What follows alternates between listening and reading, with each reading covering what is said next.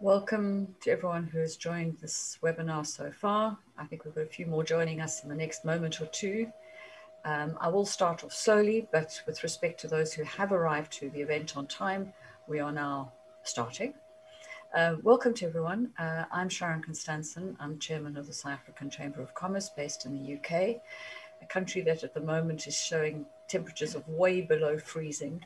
The snow fell a few days ago, probably about 4 or 5 days ago now, and it's still frozen outside. So it still looks beautifully wintry and very, very pretty and very different to parts of the Western Cape, I understand, which are sitting at 40 degrees today and tomorrow. So a very different environment in our two countries in that respect.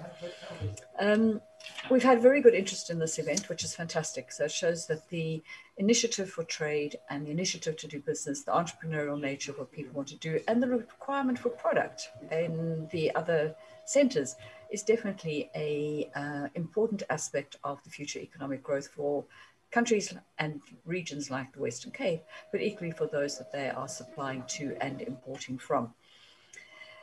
One of the things I'd just like to mention quickly before we get into the event itself is tomorrow night, the South African Chamber is running in combination with the Lord Mayor of the City of London and the High Recorder of the Old Bailey, a film called Life is Wonderful. This has been done by a previous UK High Court judge, and it's about the Rivonia trial. Definitely a film worth watching, particularly if you've got South African roots, but otherwise just the amazing spirit of the people in those difficult times back in the 1960s. So just wanted to highlight that to you because it is tomorrow, and hopefully many of you can join us, which is going to be a very good event. Health and safety, those of you in the UK that are probably at home, I think you know where the front door is. If you're in your offices, I can't help you. Hopefully you know your way out if you have to get there in a hurry. We don't plan any fire alarms where I am. There is a Q&A function. If I could ask you all to please use that. The chat function is not operational. Well, I don't think it's operational. You never know, it might still be.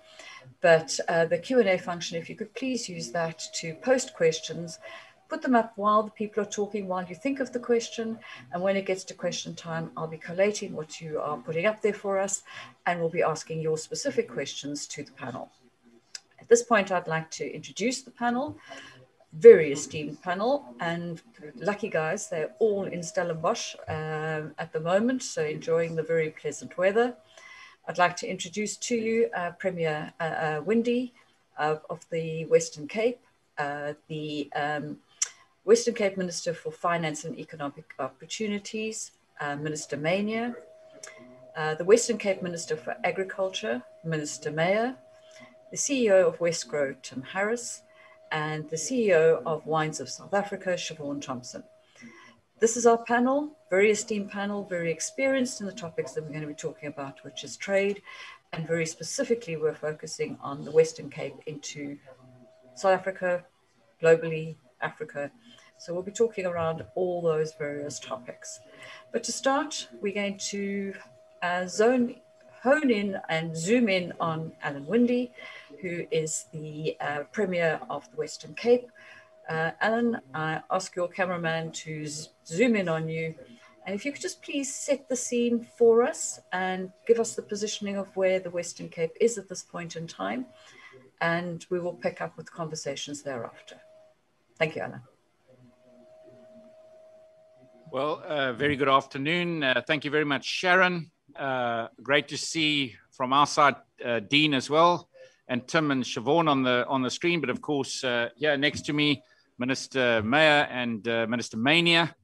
And we find ourselves, as you said, here in Stellenbosch, in amongst the vineyards. So if you look out the window here, or if you could look out the window, you'd see the vineyards right next to us.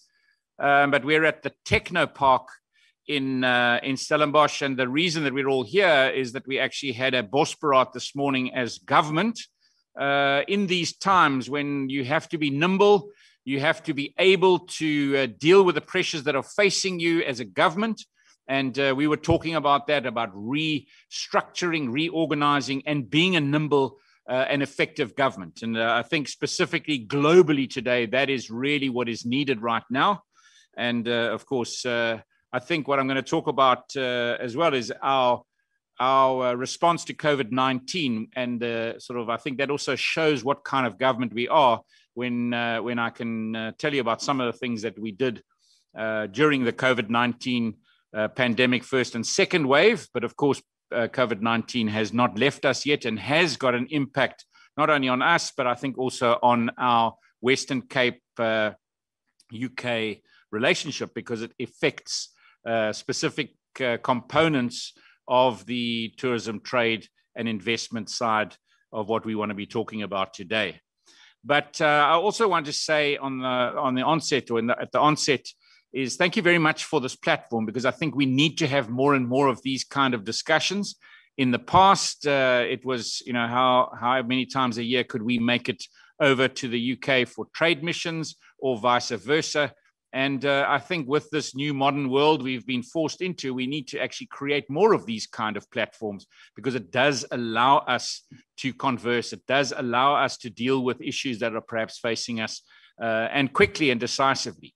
I think also specifically because of the importance of the UK market for us as the Western Cape.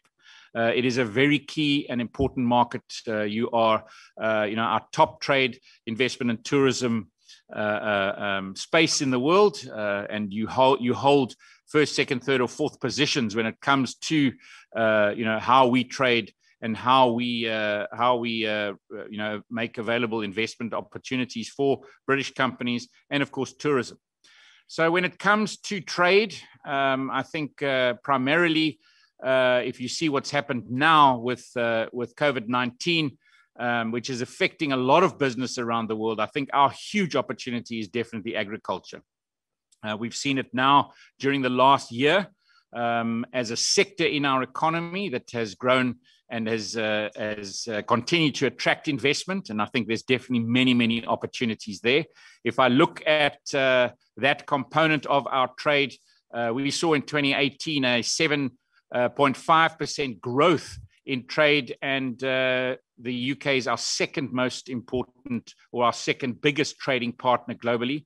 But agriculture makes up a big component of that, specifically wine, grapes, and citrus.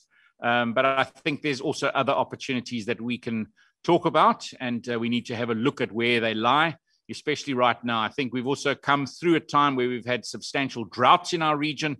And of course, we've had some good rains and our dams are full, and that's also going to have a definite impact on our ability to grow new markets, to grow new products into the market, specifically from an agricultural point of view. When I look at investment, I think as well, a very key and important market, especially foreign direct investment. If I look at the last 15 years, $1.76 billion worth of FDI on 97 projects. But again, the business services side of those investments, also very key to our region, and also nearly $1 billion worth of FDI, 24 projects coming into the region. How do we look at enabling more advantage for businesses in the UK to invest here? And not necessarily only here because of the Western Cape and South Africa, but how do you choose the Western Cape as your Africa strategy because of the role that many businesses play in our region here in the southern tip of Africa, the ecosystem that we have, and the advantage for UK businesses to use this as a platform to trade up into Africa, not just necessarily here. And I talk about that ecosystem. I said I'm at the Techno Park, and specifically between Cape Town and Stellenbosch itself. I mean, we are the tech hub or the tech capital of Africa. This is the Silicon Cape, or our Silicon Valley is this region.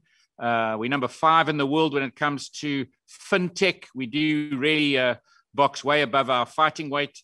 And I think there's lots of opportunity there as well. And then, of course, tourism. I mean, you're a very key source market, our number 1 source market when it comes to tourism. And obviously with Brexit, with air travel, not with Brexit, but with COVID-19 and air travel, we have some work to do. And I think that's also what we need to use a platform like this. How do we engage? What do we need to do about helping to open up markets? Perhaps there's a different kind of market. Maybe we need to move to quicker decision making. Maybe it's a younger traveler. I think there are going to be definitely opportunities coming out of this time, and we've got to find how we work together in enabling those opportunities.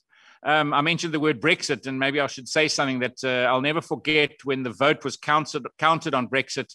And because you are such an important market, within an hour, I was then on to your then Consul General here, Ed Roman. And within a few days, we'd had our first Brexit meeting here in Cape Town. We'd arranged a number of visits to the UK. And I must say that between all of the officials, we really sort of grabbed this as an opportunity as well to how can we continue to grow our relationship within that framework.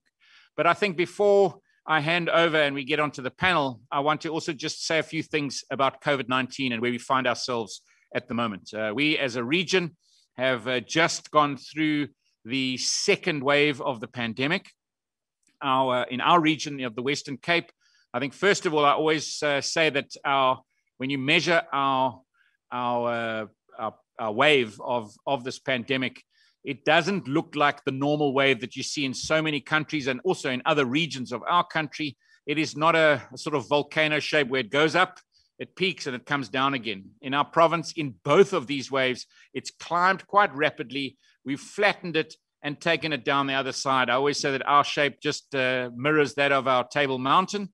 And that shows you that the interventions and what we do about flattening the curve shows that we've got really responsive mechanisms on measuring and on dealing with COVID-19. And I think we need to say that I think that kind of nimbleness and that effectiveness of a government must surely show people that we have great responses. We've got a very capable government. I always say to our team, and I could say it again today, that we had a world-class response. Of course, it's not over yet.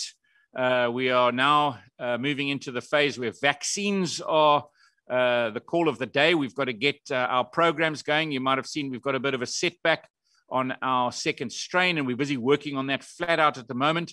Our region is committed to procuring vaccines over and above the national procurement, because we also know that in the interests of trade, investment, tourism, the quicker we get our population vaccinated and in a place that we can open up our markets, the better. And we are fully committed to that. But also something that we must never forget during this time is that this last year has been a really exciting time when it comes to innovation in government. And we've learned a lot, and we need to now take those learnings and put it into every single thing that we do. We've learned how to build hospitals in 6 weeks. We built the biggest field hospital in the Southern Hemisphere, and we did that in 6 weeks. All of our field hospitals were Wi-Fi enabled, had world-class cutting technology on waste management. We had a big issue in our region where people, specifically elderly people, would have to queue from very early in the morning outside of our clinics to get their comorbidity medicines. It was a risk because you put people who were high-risk individuals of contracting COVID-19, and now you want to put them in queues and make them wait for hours. Well, we did a partnership with private sector and government and NGOs on the ground, and very happy to say that that innovation now, we deliver medicine parcels to those people at risk to their homes. We've delivered more than 1.2 million medicine parcels to people at risk in our system. And that was an innovation that came out with partnerships and an innovation that now has become the norm. We can't slip back. It's actually how things happen now in this region. And so many more learnings happened in the last year that are going to definitely enable us as a region. I spoke about the tech capital. We're very proud of our open, transparent governance over the last year. And one of those areas of making sure that the citizens understand what happens with regard to this virus and where we are every single day. We've had a dashboard developed that goes down to suburb level. And we've won 3 international and national awards now for innovation and technology, competing with the private sector. And here a government sector actually wins these awards. So we've learned a lot as well, but I think we've also shown people that we are a responsive government. We're able to deal with crises. And whether it was this or a drought or even just putting on a major event like the World Cup, we've shown that we can respond as a government and as a region. But thank you very much for this platform. I think it's an excellent platform in which to engage, and we need to see more of these, and we're happy to be part of more of these. And I will leave much more of the rest of the talking to the ministers on my left and my right, who are responsible for the actual reason for this discussion, which is trade, which is investment, and which is tourism. Thank you very much. Alan, thank you very much for that. Really appreciate it, Premier. It's fantastic to hear your words, the positivity, the reference to being nimble, agile, and being able to respond to the needs of your people and of business and of the economy. So, but you did say something that alerted me to asking a question. Any idea whether the Lions tour is going to happen? I'm going to go straight to Minister Maynier.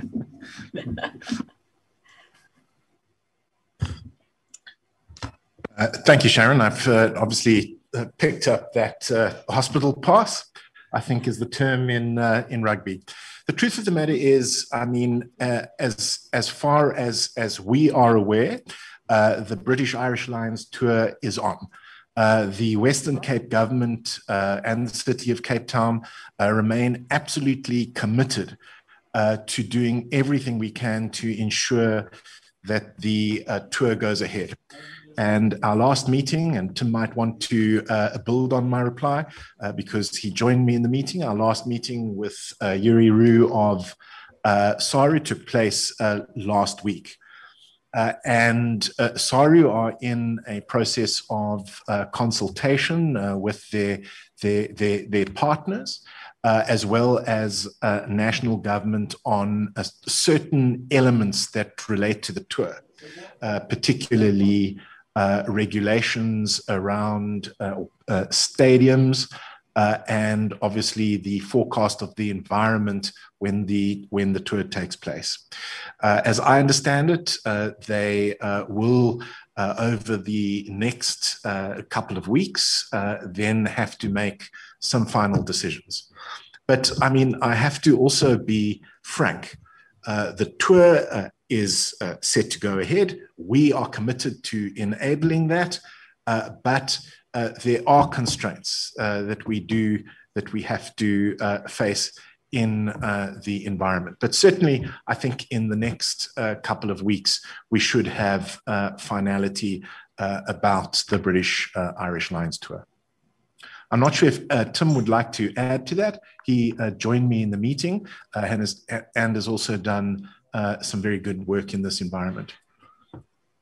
I'm happy to come in there. Thanks, Minister. The story with the Lions tour reminds me a little bit about an anecdote from the 1980 tour when the Lions were playing in Bloemfontein. And the Free State centre was cutting holes through their defence. And the Lions centre, Ray Gravel, he couldn't take it any longer. You know what playing in the Free State is like. The grass was brown, the soil was hard, and he was sick of seeing these orange jerseys fly past him. So the Lions hard man hit the centre hard and very, very late, long after he passed the ball. So the ref ran over and called him angrily and said, "That was the latest tackle I've ever seen."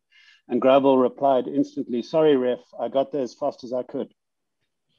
I think that sums up the spirit of the Lions tour. For many around the world, it's the pinnacle of rugby.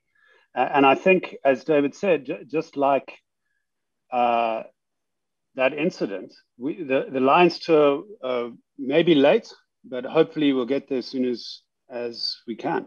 I think for us, it's hard to imagine a more important tourism moment. About 40,000 British and Irish Lions supporters are expected to come. As the MEC said, there are kind of three regulatory hurdles that need to be crossed. The ability to leave the UK and travel to South Africa, the ability to be welcomed into South Africa, and then obviously the potential to fill the stadiums. All three of those things are required by both the Lions side and the SA Rugby side.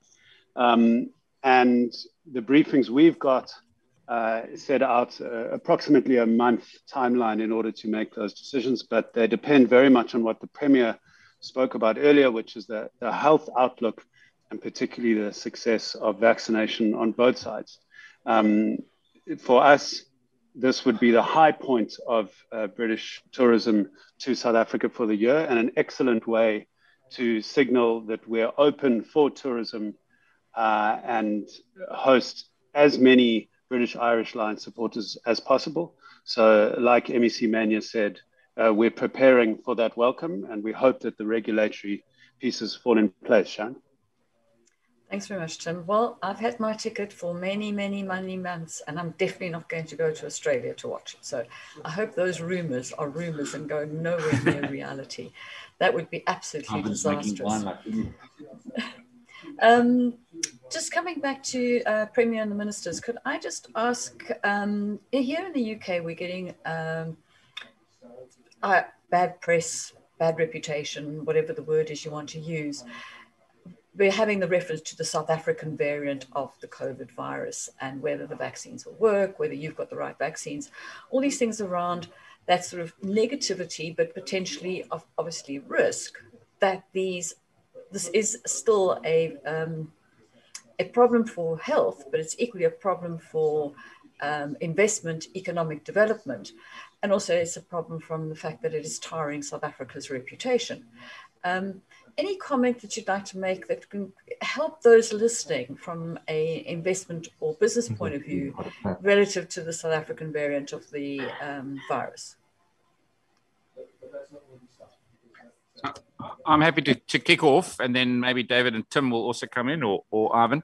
But first of all, how do we get people to say not the South African variant? It's called YV2 or 501V2, because this variant happens to be in other places as well as South Africa.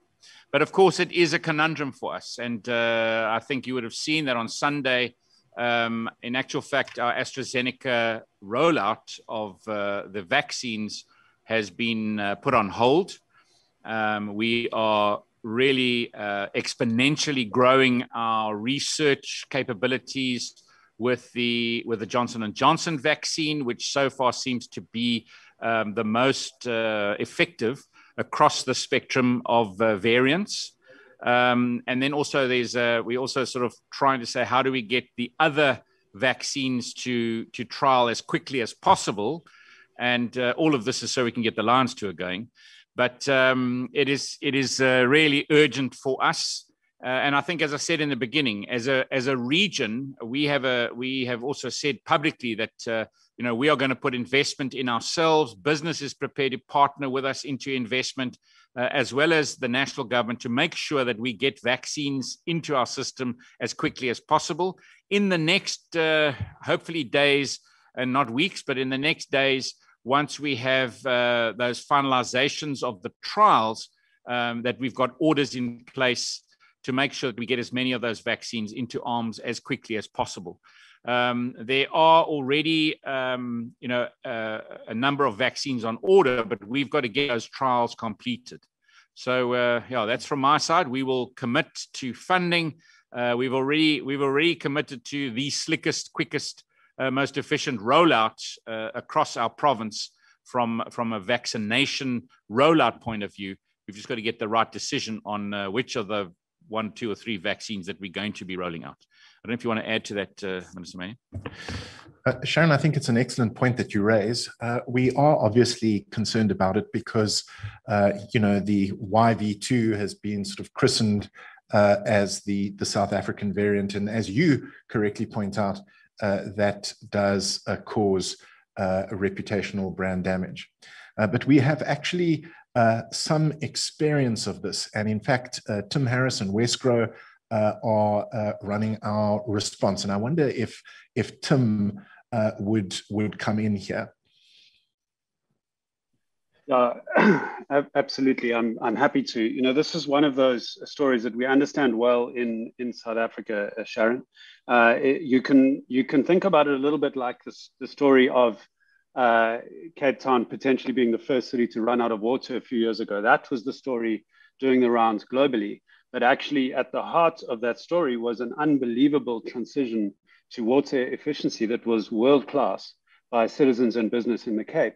And as the Premier says, the real headline was Cape Town, the first city in the world to avoid running out of water. And since then, many of us have spent a lot of time talking about the kind of best practice example of dealing with climate change.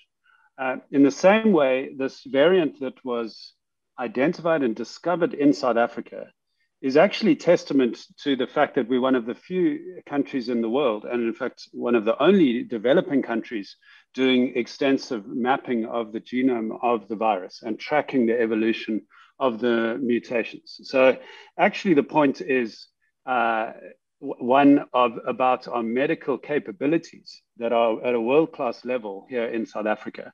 And it's unfortunate that particularly the British press is in fact misrepresenting the situation by referring to it as something that is kind of emerged from here and somehow makes us less safe. So we do have a big job on our hands to manage that reputational risk, but we're very experienced in dealing with crises. This is one of the first that we're dealing with at the same time as everybody else.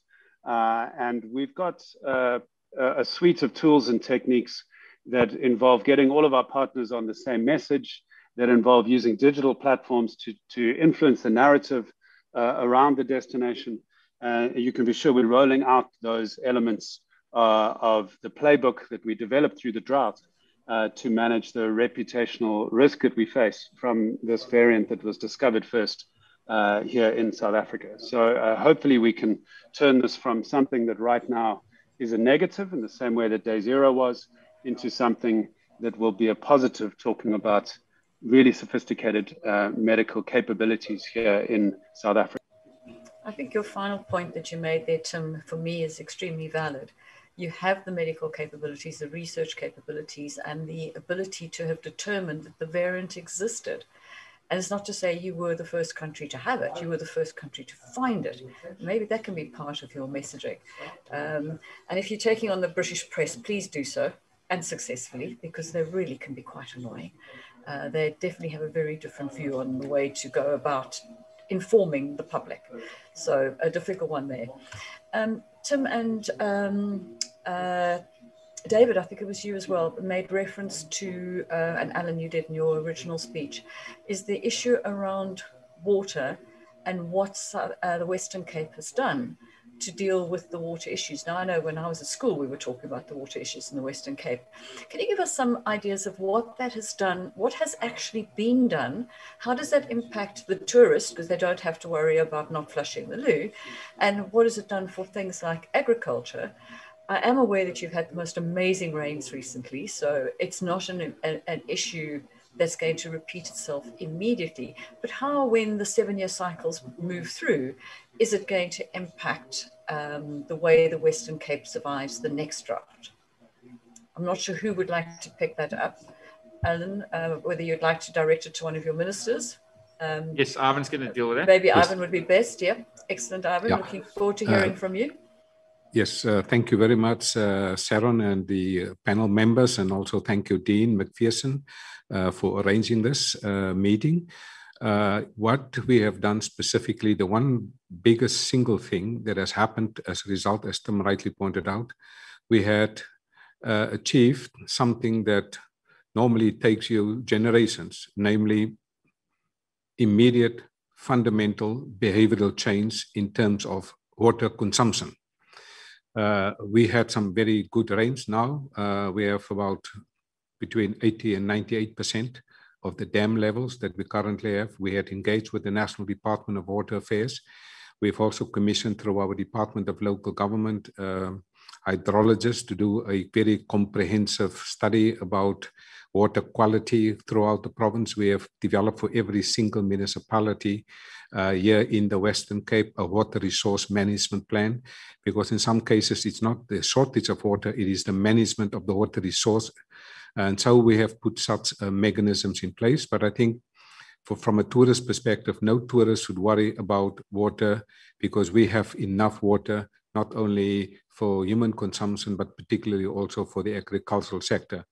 We know that about 2 years ago, one of my colleagues, the Minister of Community Safety, took a few people to the Theewaterskloof Dam, and they walked on the surface of the dam. I was there about 3 months ago.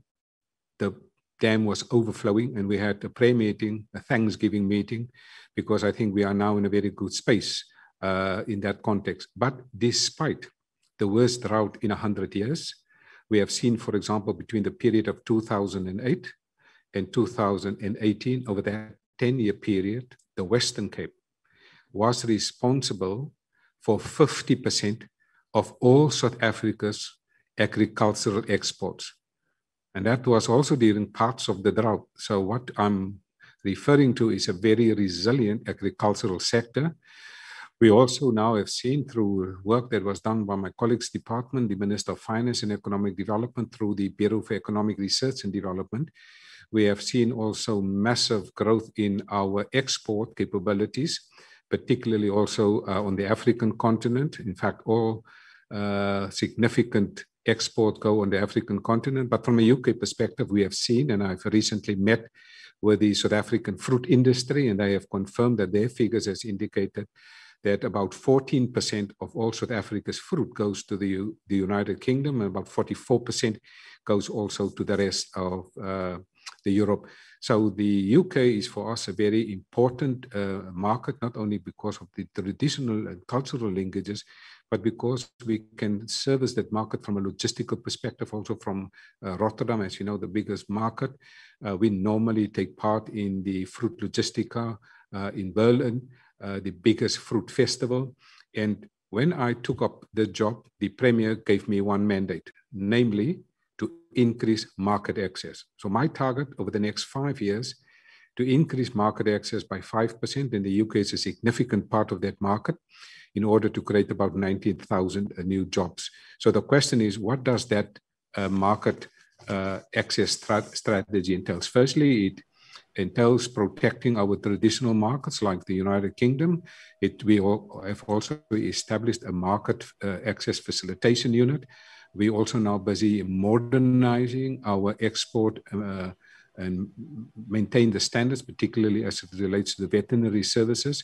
And I'm very happy Tim is here because they are our investment and trade promotion agency. We have established an agricultural investment unit within Tim's component, and we see significant progress that they have made in terms of economic diplomacy and facilitation. So I think I'm quite excited about the opportunities that they exist here. We also regularly liaise, Sharon, with the Fruit Producers Export Forum. We've got a good working relationship with them. They're also based here in Cape Town. And we had some excellent production, particularly grain, canola, wine, grape.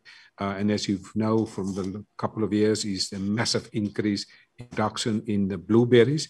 And if I just look at the figures in terms of agricultural production, Alan is correct, the verticulture, rooibos tea, citrus, the deciduous fruit, in fact, the deciduous fruit and other fruit had seen a 61% change in between 2019 and 2020.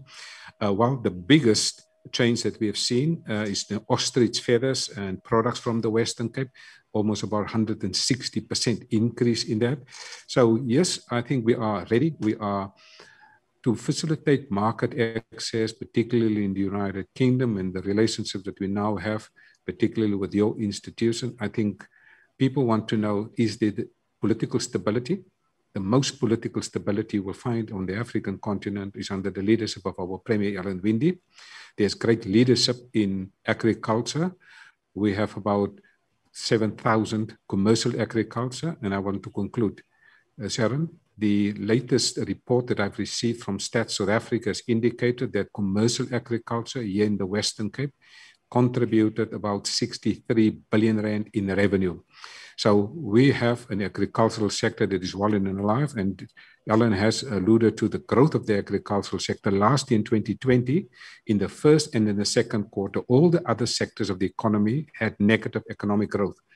We were very resilient in agriculture, 28% growth in the first quarter and 15% in the second quarter. So we have a very healthy agricultural sector, very excellent trade relationships through a network, through the fruit producers, through Wesgro, our trade agency that does great work. And for me, more important, is the quality of our products are more and more being appreciated within the context of the United Kingdom. One last point is that we have received a message from the UK from an export perspective from agriculture, and that is what we are now engaging on, is the packaging. They were told us that the more and more people are consciousness about that they don't want any packaging of our products, particularly grapes, in plastic. They want more ecological material like paper, and that's exactly what we are doing so that we also comply with the new ecological standards for trade. Thanks very much, Ivan. Really appreciate that contribution. A couple of things I might come back to you on some of those points you raised, but you started to talk about wine, so I'd like Siobhan to come onto the panel, please. And I just think as a Cape Townian, born and bred, leaving Cape Town, passing the power station that isn't anymore, past the cooling towers, past the wines, past the wheat farms, past the apples, and agriculture is very much part of what you grew up in. It was all being grown around you. And it's so wonderful to see that Western Cape is still such a basket, a food basket, because I wouldn't call it a bread basket, food basket to the country and to many, many others of us who consume your products daily, regularly. And the one that I consume the most regularly is something alcoholic that comes from South Africa. And it's wine, sparkling, whatever wine-related product that I can find and get my hands on. When I left South Africa, I took thousands of bottles of South African wine, which I'm still drinking almost 20 years later. So a great lover of South African wine. Siobhan, can you just maybe share with us some of the sort of key things? We were talking a moment ago about the water issues and about the COVID issues. So without asking something very, very specific, how has the well-being of your staff been managed? How has the well-being of the crops been managed? What have you done with vats that have been overflowing because you've got too much in them, from what I understand? And I do also understand that the UK market has become an increased market for you in your export world. So maybe you can just take the floor and give us some input on that side. Yeah. Thanks, Sharon. I think we spoke about the drought. The wine industry was quite hard hit by the drought from about 2017 to 2019. And in 2019, we had a lower than average production. And we had a drop in exports as well as local market, just because of not having enough wine. So when 2020 came along, we were all very excited that we were going to have a good harvest, which we did have. But unfortunately, we had the experience of the ban of exports as well as the ban of sale of alcohol in South Africa. And I think that put a lot of pressure on us. We had 5 weeks of the closure of exports, so we couldn't get wine to the ports, we couldn't get them on the ship, and we obviously couldn't get them to our markets. So that put a lot of pressure on us, one, because shelves were lying empty at a time where consumers were going into stores and buying wine. They were also upgrading in terms of how much they bought. So we lost opportunity there. But what we did do is we thought, every challenge has an opportunity at the end of it. And we got together and we really pulled in the international influencers, be it media, ambassadors, sommeliers, to really support South African wine. We were in a very tight position, particularly because farmers couldn't, sellers and wine stores couldn't sell wine directly to the public in South Africa. So we needed that support.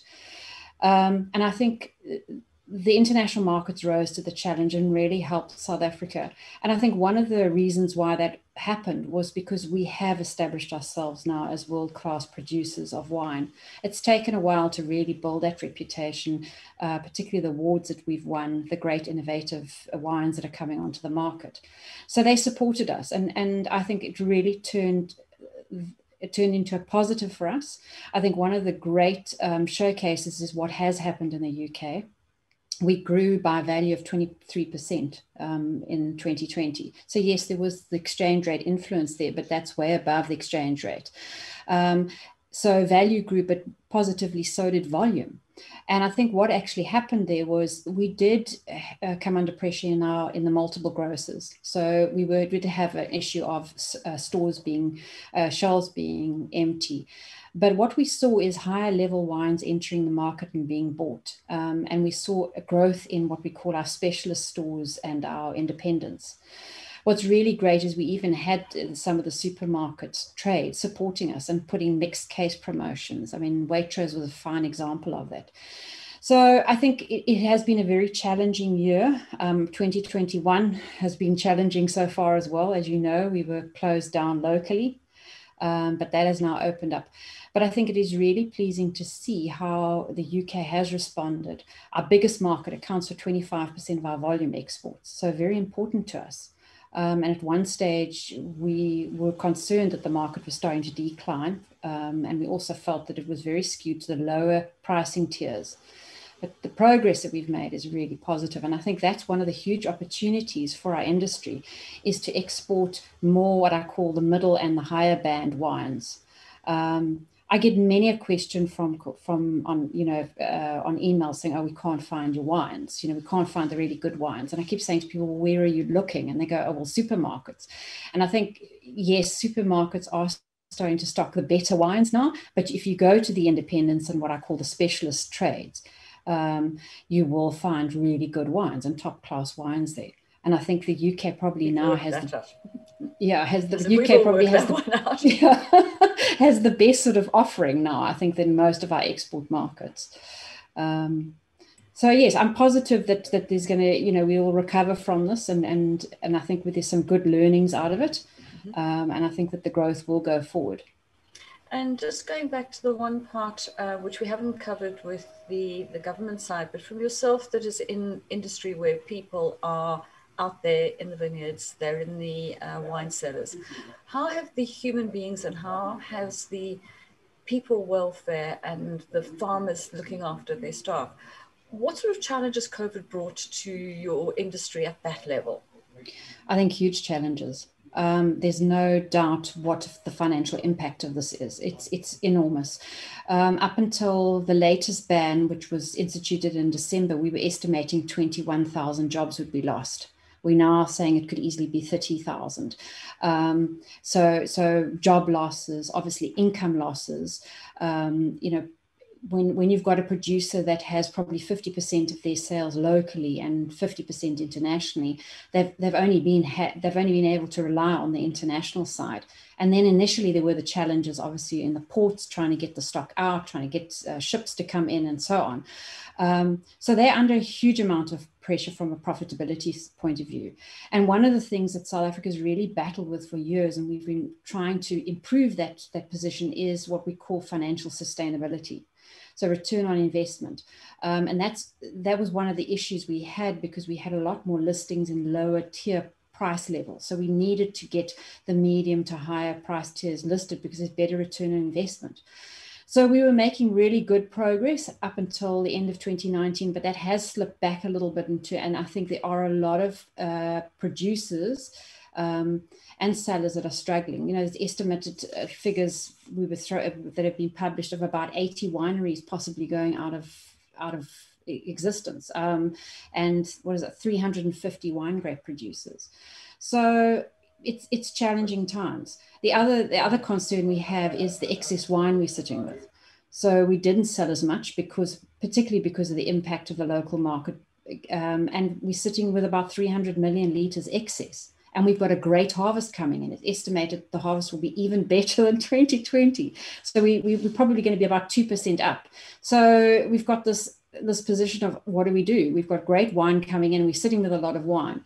And I think we're looking at different ways of trying to move that. But the challenge as well is you don't want to erode the position that you've built for the last 5 years of, trying to get better profit margins. So it's a fine balance. There's talk about probably having some green harvest, which is where they pull the grapes off and do nothing with them. Yeah. Oh, that sounds criminal.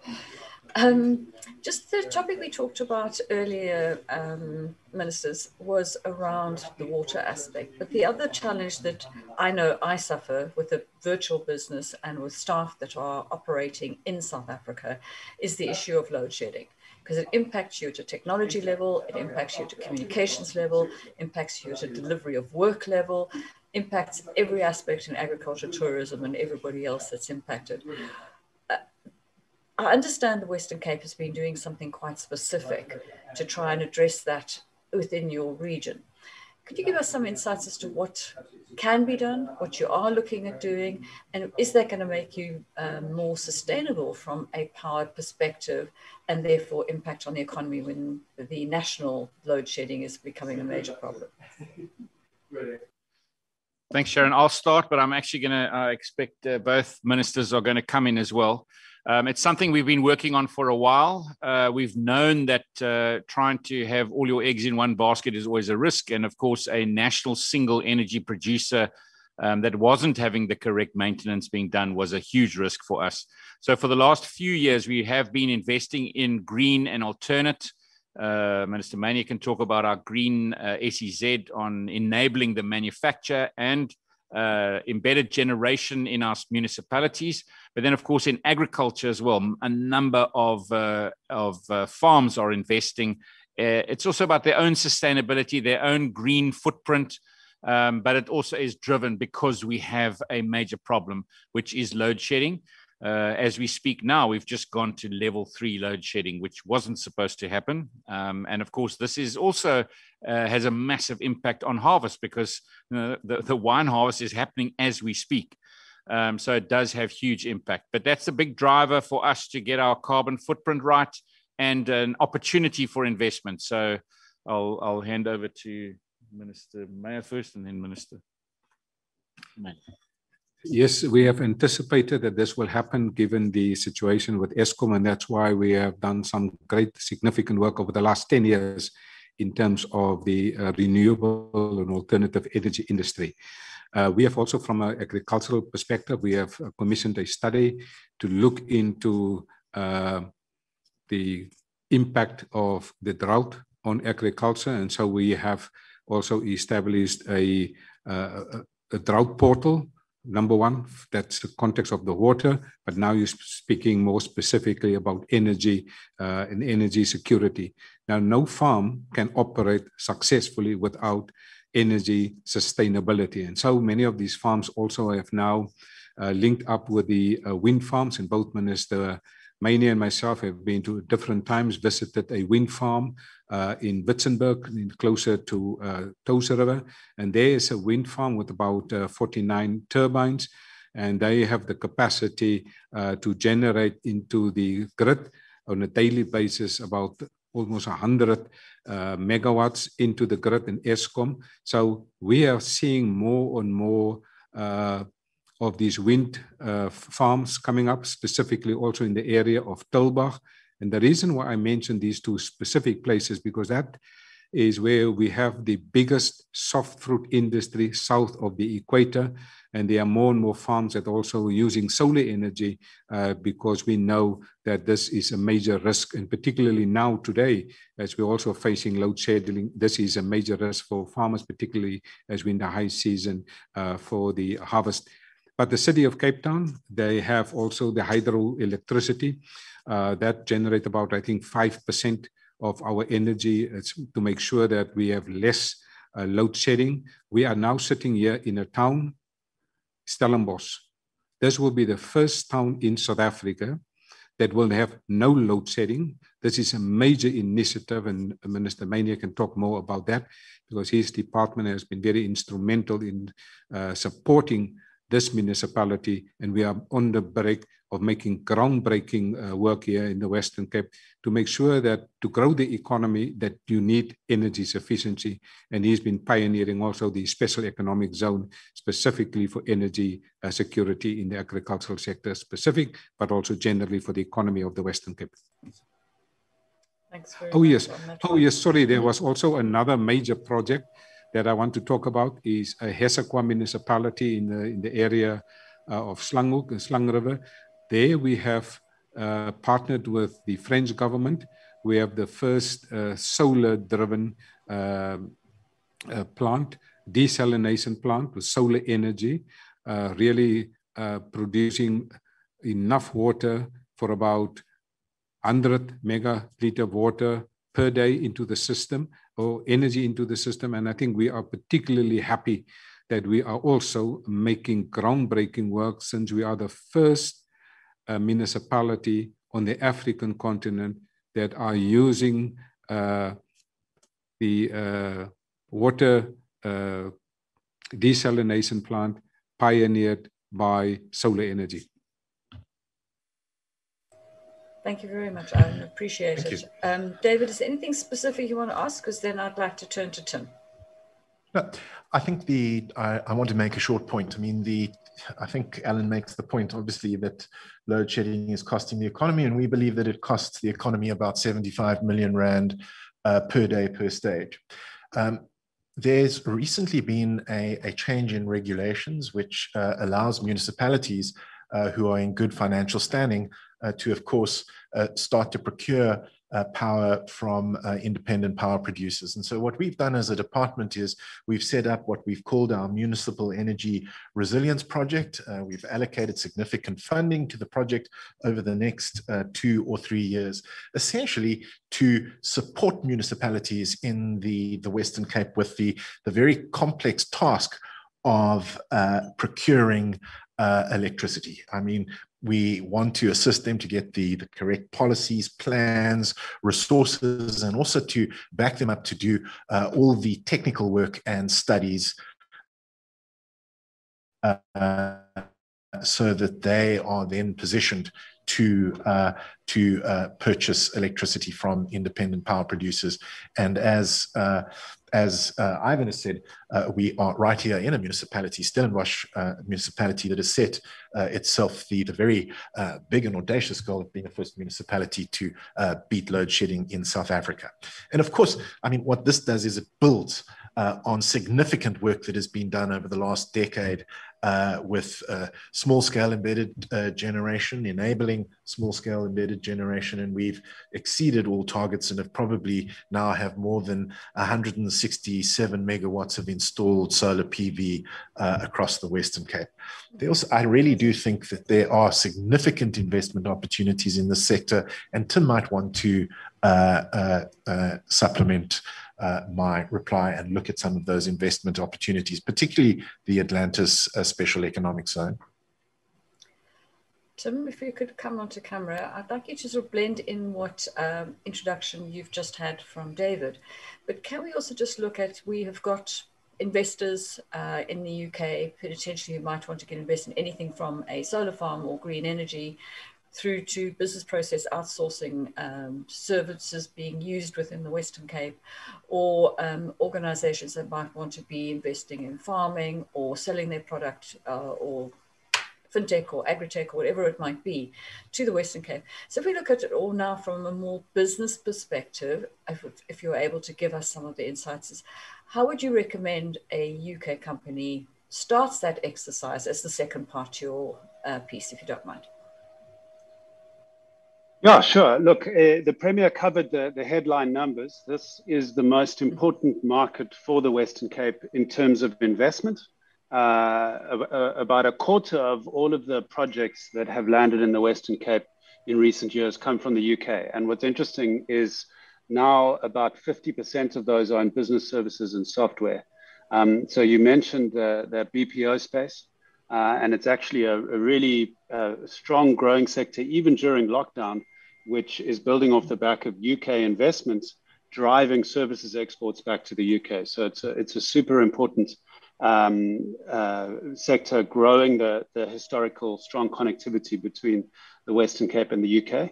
But the point of that connectivity starts with actually being able to fly. And we know, we've had the British Airways service for many years as a monopoly connecting London to Cape Town.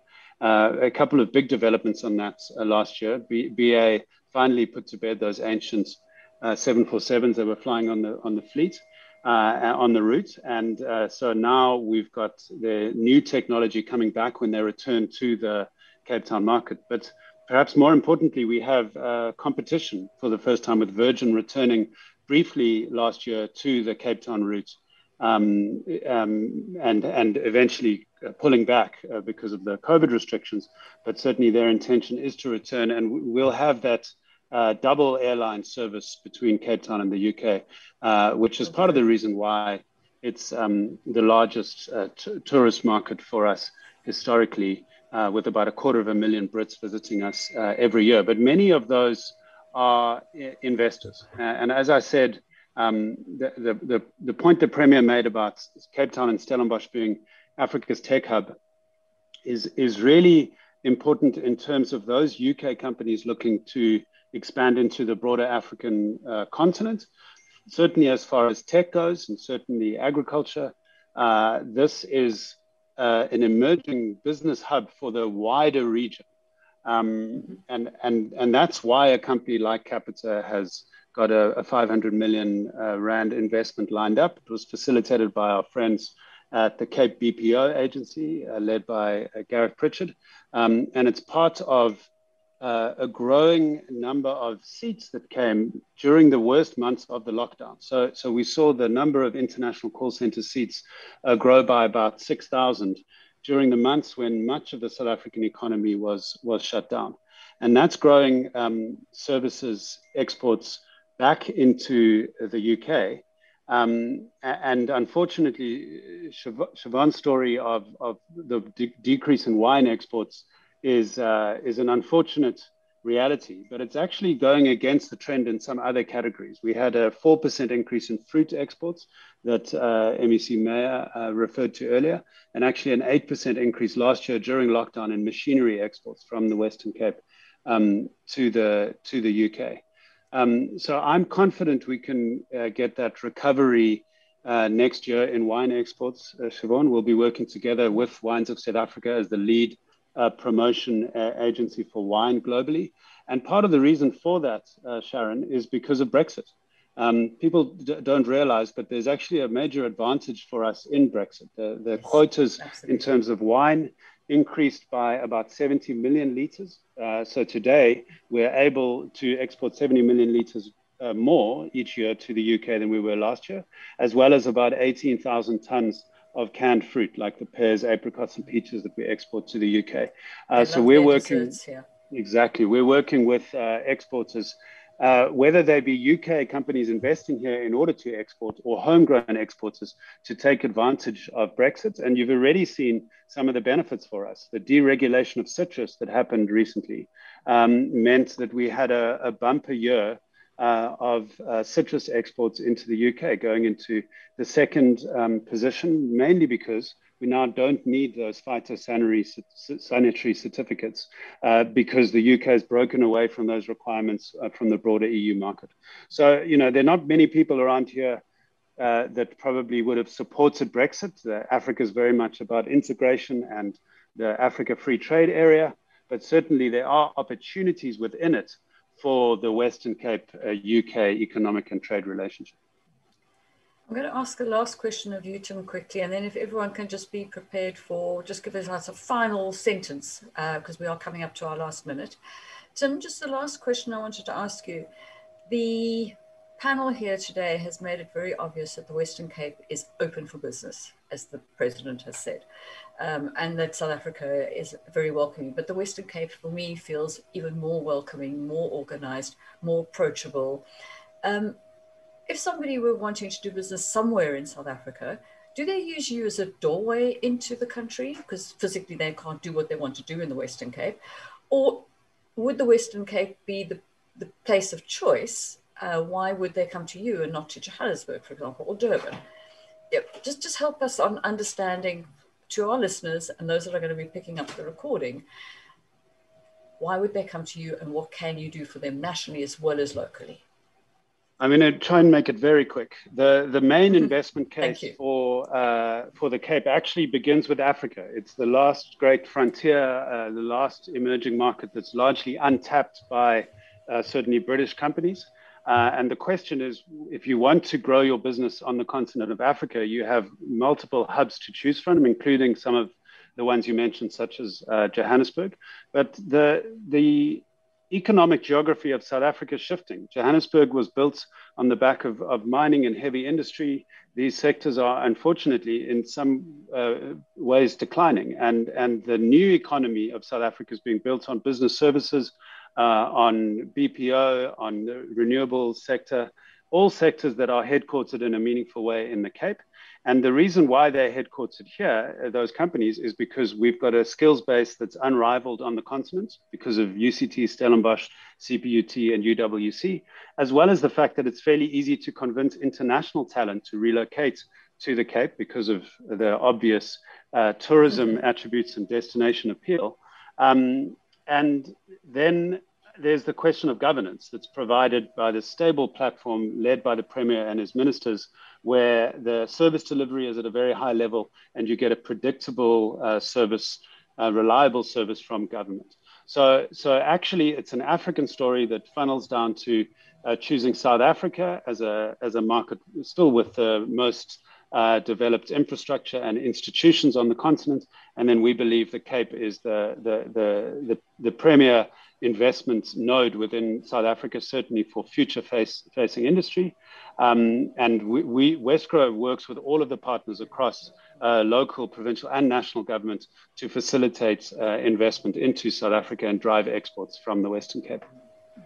Thank you very much. Siobhan, if I can ask you to start with the first sentence, literally a sentence because we are overrunning already, but I'd like to give you all a closing moment. I think from my side, I think South Africa has amazing products to offer, and as Tim's already said, the Western Cape, is where it's all happening in terms of production. And I think there's huge opportunity, particularly to the UK right now. So I'm very positive. I think there's always a rainbow after a rainstorm. So I think there's big opportunity, and we're open for business. We want to build and grow and export as much as possible when it comes to wine, which is our expertise from a Wines of South Africa. Keep up the good work, because South African wines are absolutely fantastic. I do enjoy them hugely. Premier Winde and ministers, would you like to just have a sentence each, ending with Alan? Maybe you can close for us.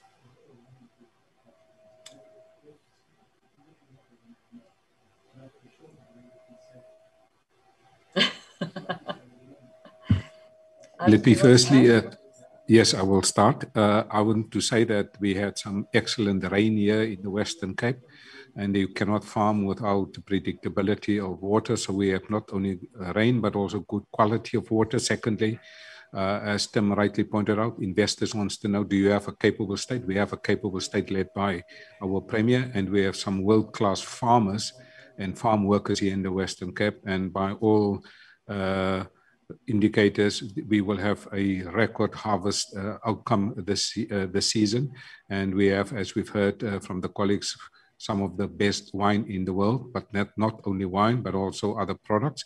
But certainly wine is one of our best products that we are currently exporting all over the world. Thank you.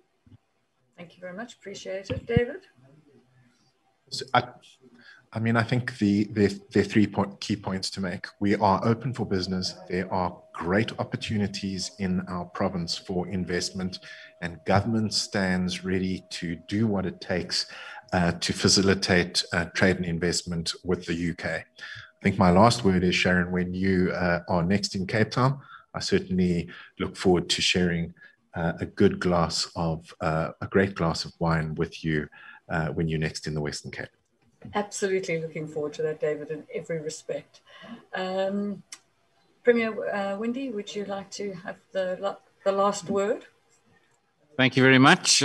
Great to have the last word. I think, again, just reiterating, as a government, our job is to enable the private sector, and specifically where we need to grow our relationship between the UK and the Western Cape.